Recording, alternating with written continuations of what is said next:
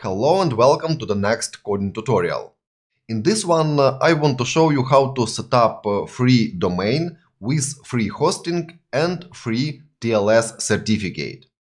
And for that, we will use GitHub Pages. So let's get started.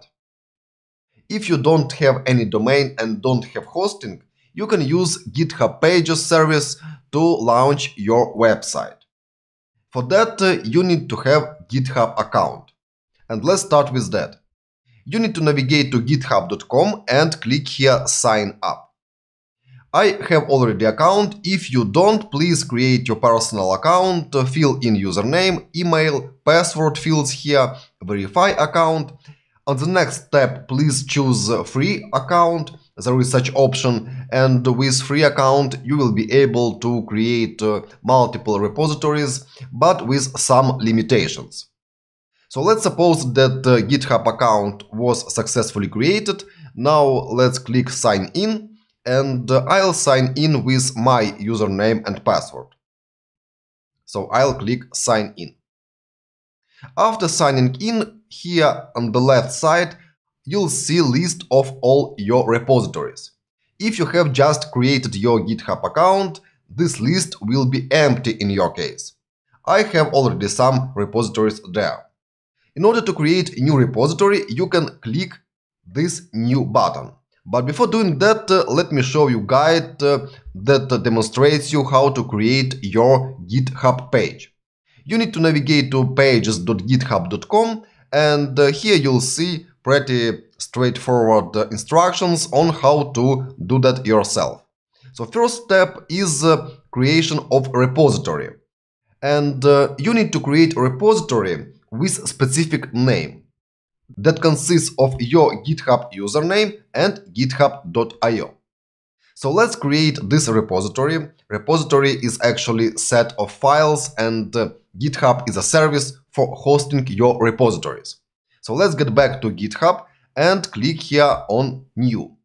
And here I'll create new repository, and its name will be, in my case, bstashuk.github.io. You should use here on this place your username that you have used for registration at github.com. So, repository name was filled in, and now let me add description.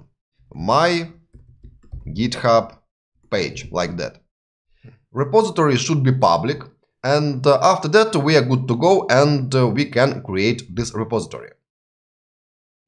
Okay, repository was created, and now we need to add files to this repository. If you want to host a website, at least you need index.html file. And in our case, we will create just a simple website with one web page. Of course, if you want to create a website with multiple pages, you need to add multiple files and upload all of them to your repository. How you can manage your repository? You need to clone it first to your computer, then make any changes, and after that push those changes to remote repository. That's how Git and GitHub work. You can perform this task of cloning your repository using either command line or GitHub desktop. If you are new to GitHub, I recommend you to use GitHub desktop. It is pretty straightforward application, it is very easy to use, and in one application you can manage all your repositories, you can add commits, you can push changes to remote repository, and so on. So, if you have not installed GitHub desktop before, you can navigate to desktop.github.com and download GitHub desktop. It is available for Mac OS and for Windows. So let me download it for Mac OS. Okay, GitHub desktop was downloaded. Let me open it up, unarchive it, and after that drag .app file to applications. And now I'm able to open it, and actually I can do that directly from the page with my repository, and I can click on the button Set up in desktop and click here Open GitHub desktop. Opening. verifying, open. And here we are. Welcome to GitHub Desktop. Now we need to sign in using our username and password that we have created by registering at github.com, and you need to sign in to github.com.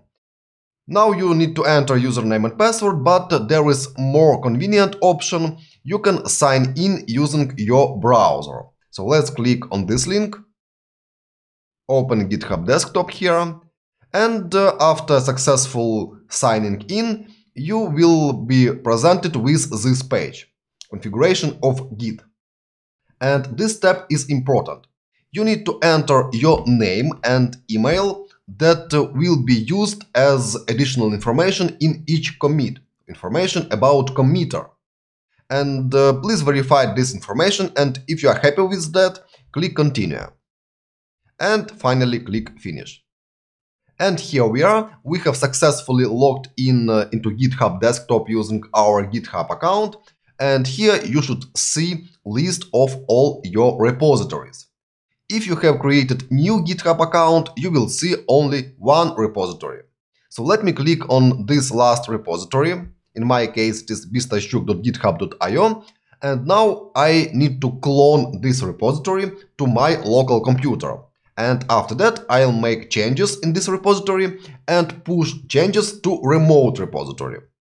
Okay, let's click on this button, clone repository, and let me clone this repository to this default path, to documents folder, and there will be GitHub folder, and there will be subfolder with the name of my repository.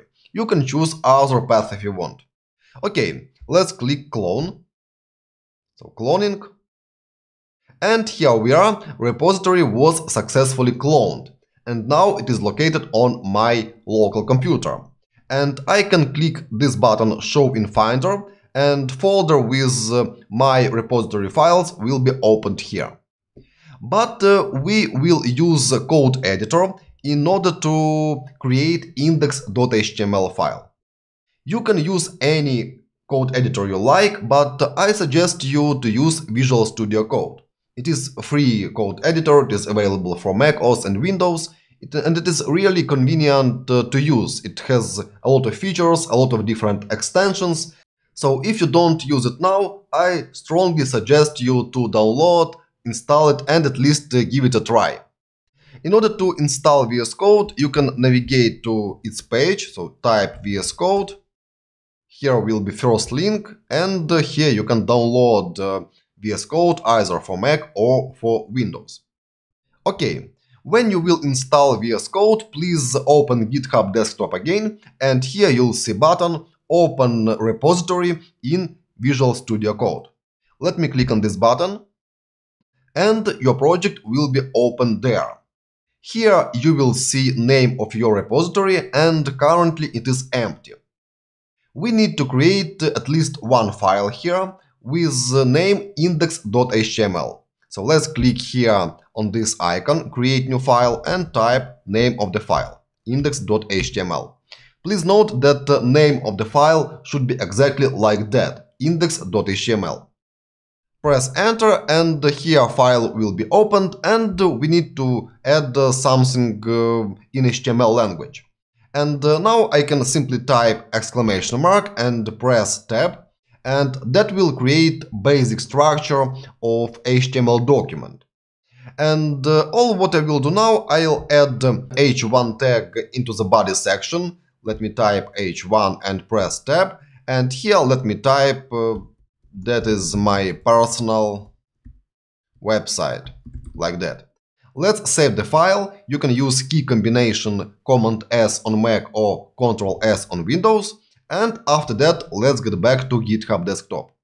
And here you'll see changes. One changed file, index.html, and here in this pane you'll see which lines of code were added to that file.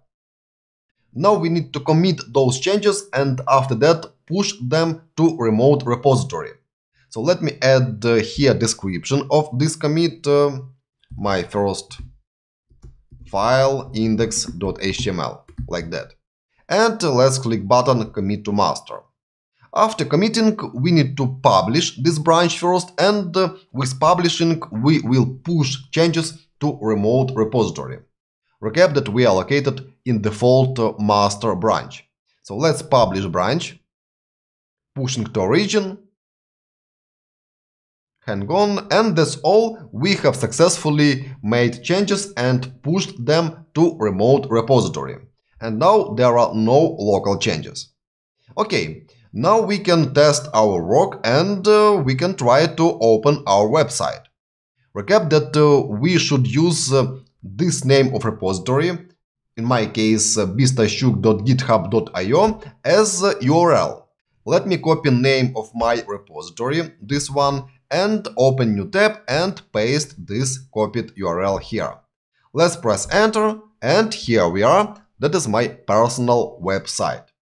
And that means that we have quickly and easy created our personal website with free domain, with free hosting, and with free TLS certificate. You may see here that we have connected to our website using HTTPS protocol. There is log icon, connection is secure, and there is valid certificate. If I'll click on this certificate, you'll see information about it. Here is common name 3ws.github.com, but this certificate is actually multi-domain certificate, and that's why we are able to use it on our website. That is actually subdomain of github.io. And if you'll scroll down to extensions section here in certificate, you'll see list of DNS names that shows us where this certificate may be used. And here you'll see record star.github.io, and that means that this certificate may be used on any subdomain of github.io. Okay, that's all. We have successfully launched our website, and all of that was completely free. But of course, there are some limitations of using GitHub Pages. First, you have domain, but it is a subdomain of other domain. And if you want to create any production service, production website, that is not a good approach actually. And in that case, you should buy your own paid domain.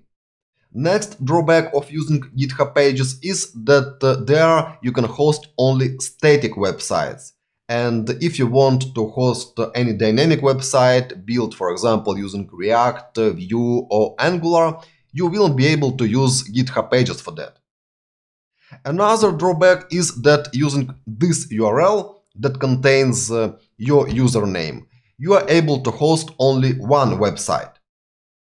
Actually, you could host multiple websites using GitHub Pages, but there will be only one website that is located in repository with such name that will be accessed by this URL. Other repositories may be accessed in such format. Same URL, then slash, and then name of other repository. Like that. But please note that every repository that you want to be accessed in such format need to have at least index.html file. Okay, let's now try to make some changes to this repository, and for that let's get back to VS Code and let's add another HTML tag, h3 for example, and let me type my name here. And on the next line, let me add the link to my personal website, https://stashuk.com. Here you may find list of all courses that I teach, and here will be my website, like that. Let's save, go back to GitHub desktop. Here you'll see changes, and let's commit those changes. Let's add description to this commit, adding URL, commit to master, push origin, pushing to origin. And here we are. Let's go back to web browser and reload page. Let's click reload page again. Sometimes it takes up to 10-15 seconds to implement changes that you have just made. And finally, we see those changes. So my name and link to my website. If you want, you can go there and find my courses that I teach on Udemy. Okay, let's go back to github.com and refresh page here. And now you'll see that there are 2 commits that were made in this repository. Here is description for each commit, adding URL, my first file index.html. You can click on every commit and explore it. So here is initial commit with initial changes, and here is second commit with next changes.